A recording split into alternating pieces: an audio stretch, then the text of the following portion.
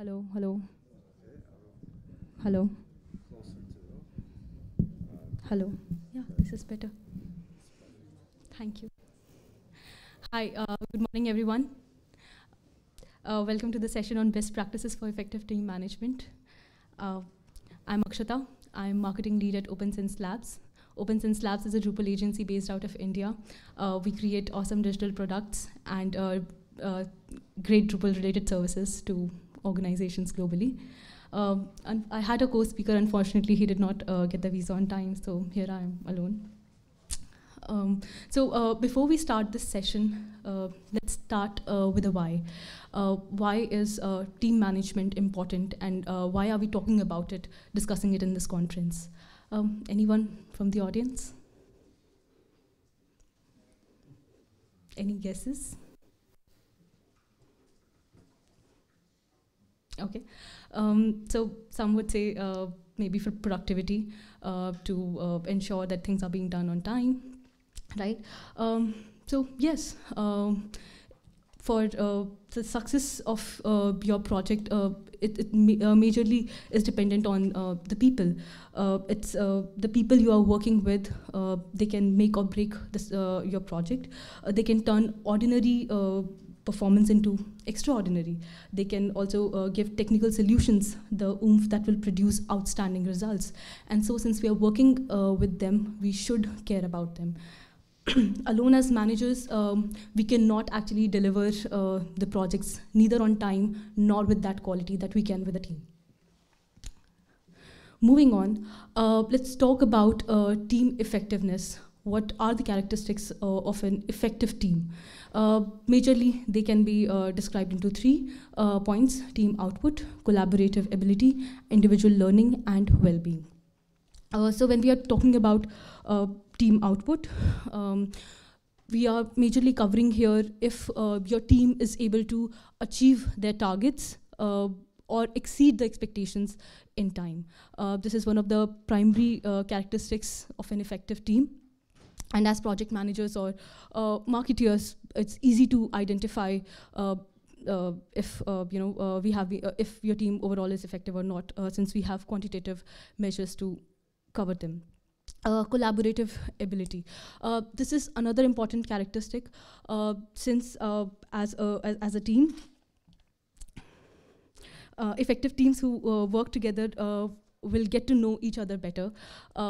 As they learn how to work with each other better and coordinate their activities better. So moving on to individual learning and well-being.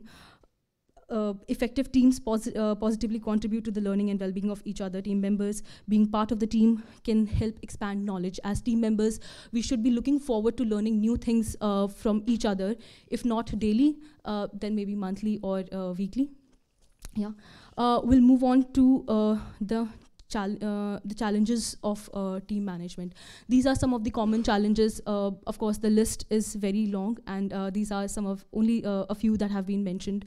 In remote work environment especially, lack of common trust can become a huge hurdle. Poor communication, not in terms of skills, but miscommunication can often happen when you have large dispersed teams. There's a lack of clarity in the goals and the tasks assigned. Maybe there is overdependence on a team leader or any particular member working in isolation. Team members have been working alone for a long time, and so they have this issue of, they have this challenge of working in a team effectively, which can again hamper the team performance and individual performance as well. And then interpersonal conflicts, and as managers, it's important for us to resolve them and still be able to work together effectively. So these are some of the factors that we will be talking about. These have been majorly identified by Richard Hackman. If you have heard about him, he was a pioneer in team management practices, and he was also a professor. So we'll start with direction. So to ensure that your team works effectively, there needs to be a common direction, a common goal, where that everyone in the team knows about. This means you need to set up a goal which is clear, it's challenging, and and of sufficient consequence to motivate your team members to strive to work together. Then we come to the structure of the team. This can again affect the effectiveness of your output and delivery. The team structure, its conduct, the way it organizes and works, on its tasks, has to enable teamwork and not impede it. Let's say there's a team of developers, of 20 developers, and there is one senior developer who is leading the project, right? In that case, if for every small concern or help, every developer has to reach out to this one person, the team structure itself will fail, the output. It will create a bottleneck, and so will affect the effectiveness of the entire team performance. An easy solution to this would be a better structure where you can have mid-level resources aligned, 3 or 4 mid-level developers who the junior resources can directly reach out, and the senior developer can work together with these 3 or 4 people to overall work on the project outcome. Then we have communication. Effective communication is very, very critical, and I can't emphasize enough on it. It distributes the needed information between the team members, and it enables them to build a cooperative work relation. So in my previous organization, we had an experiment where there were 6 to 7 people from different teams who have never worked together with each other. We were sitting with a performance coach, and we started to one of us was asked to put down a work-related problem that she was currently facing. 5 minutes later, everyone was discussing on the solution, and no one was able to come to a common consensus, where the performance coach asked us to stop, and we realized that everyone had a different, everyone interpreted the problem differently, and no one was remotely close to what the actual problem was. And this was the case when everyone was sitting in the room together in a proximity of 1 meter, I would say. So in remote teams, this can become a major challenge, which needs to be addressed effectively. Then we have support. So having a supportive context within the organization allows the team to work effectively. This means that the team is receiving and adequate resources, rewards, information, and cooperation or the support from the organization, if not immediately from the team, to do the work. We'll come to the best practices now. So in our company, we have been following some of these, almost all of these practices. Some of this we are planning to adopt, and whatever we have done has really worked well for us. So then we'll compelling direction. Yes. So setting direction helps your teams to create important important factor like accountability. Team synergy is created and sustained through your visions, goals, and milestones. In our team, we ensure that we have our team goals, yearly goals, at least documented, and everyone in the team, new members, old members, repeatedly we go through them to understand where we are, if we are on track, what are the goals that we missed, what are the goals that we have achieved, and those that we have achieved, the milestones that we have achieved, we celebrate them. It's important that the team feels their work is being acknowledged and yes, celebrated. Solid structure in place. So we already discussed how poor structure can really hamper team performance. So we'll start with the setting up of basic team rules. These can be very unique to your own teams. I'm a sports person, so when I was in sports, when I was young, my coach, every time, there was this one basic rule. Every time we tried something new and someone said no, they were punished. They were asked to go for a duck walk for 100 meters, which would remind them what the team rules are, how how to function. So words hold that power. They affect our psychology.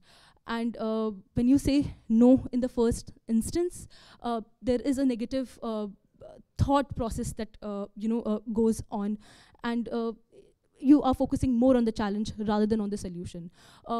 Personally in my team, we like to for any new challenge, any new task that we are working on or are assigned, we like to say this is something new, and I would want to learn more about it, instead of saying no, I can't do it. This also sets up basic expectations within the team from and it goes both ways. Assigning clear roles and responsibilities. Uh, Often it happens, I'm not sure about the bigger organizations, but in smaller agencies, we are wearing hats with multiple feathers, and almost everyone is as skilled as any other team member, which means there will be an overlap of skills, roles, and responsibilities, which again means that sometimes there's an assumption that the other person would take care of it, and the task is left unattended, right? So when you are setting up team goals, which we discussed in the previous slide, it's also important to have individual roles and responsibilities assigned and aligned, which would also give that sense of accountability to the team members and ensure that the tasks are being taken care of. Then comes the communication. Set expectations and debrief regularly. This is very important for almost all the projects that we take, short-term marketing campaigns, long-term goals, long-term projects. We ensure that we have a debrief set at the end of the project. If not at the end of the project, if in case it's a longer one, we'll have one at the end of the week to understand what are the challenges the teammates are facing, and to address those challenges so those are not repeated. It's often said that it's not hard work that burns out the people, but rather the feeling that their work doesn't matter. When you address their challenges, when you provide them right feedback, it makes them feel heard. It creates a positive mindset in the team and a positive culture. For remote teams, these tools can really help. Some of them are proprietary, some of them are free tools. Yes. Providing support. So in our organization, whenever someone new joins the team, I ensure that other than their roles and KPIs, we have an informal catch-up where I would like to know what their goals in life are other than their work. It helps create a bond with the team member. It helps create that trust between the new member and your manager. So recently, a new team member joined my team. She's just out of college, supporting her single mother, really hardworking girl. And I talked to her and I realized that she wants to do a master's MBA, which in India would cost you around 60,000 euros, which is a big deal in INR. So we sat down, discussed how she can achieve that goal other than work. What are the skills that she needs to take care of? How much time is she aiming for the MBA? What are the financial challenges that she might face? And finally, what are the colleges where she can apply? Constantly, we have a one-on-one catch-up at the end of the month where we are both working on the where we are both talking about her work progress as well as her individual growth plan, what she has been doing, how can she make the things better. Initially, this will not give good results. I would say more or less people would not fill in those sheets or do as much as they can. But with regular sessions, that will really help the team members also feel that it's not just the company goals or the team goals that matter, even their personal goals matter. Then we have providing a forum to discuss growing pains. Again, this is something that team members should feel they're being heard again. So at the end of the month, we have one-on-one sessions, one with the team member, just between the team member and the RM, and the second where we have one with someone from the people operations team, the HR team, where we closely work on understanding what were the growing pain points and the challenges for that month, if they were able to reach their monthly KPIs or not, how could they do it better. And we also have a individual growth plan in place, which we recently started to understand again what are their professional goals. So someone who's joined as a content writer might have a goal that in next 1 years or 6 months they would want to be a digital marketer. So what are the skills that they need? We identify the courses that might help them. Every month at the in those one-on-one sessions, we also track the progress on those courses that they have done. We ensure that the learnings from that session do not go unnoticed. We track the learnings also, which again, it's like telling that you cannot fool us. Yes, that's it. And lastly, blowing off some steam together. It's very important. When we were in office, it was a different culture. We used to hang out together. We used to have water cooler chats, which was important to just chill and get to know people together. That's not the case in remote.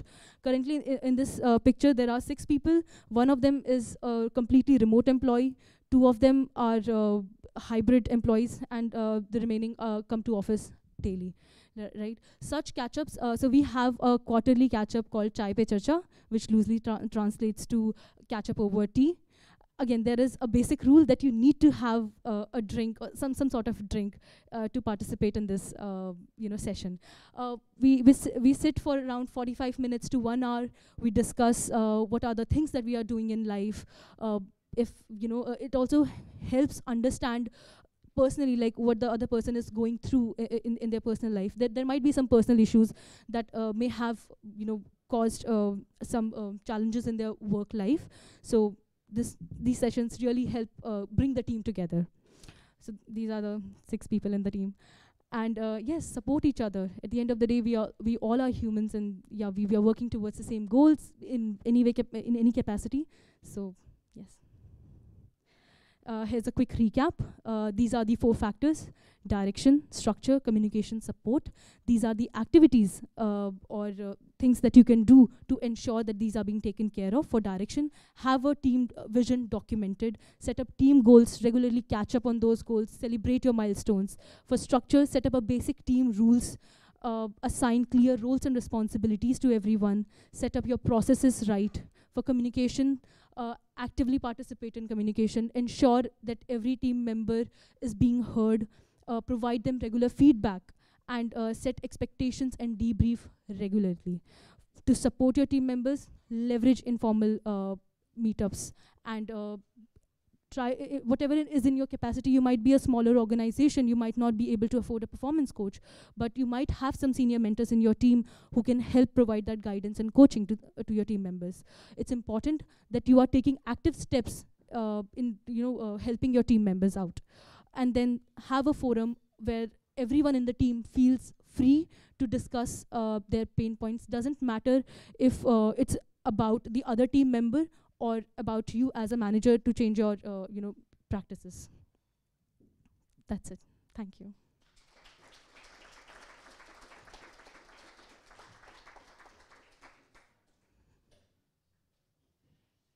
Questions? No questions? Thank you.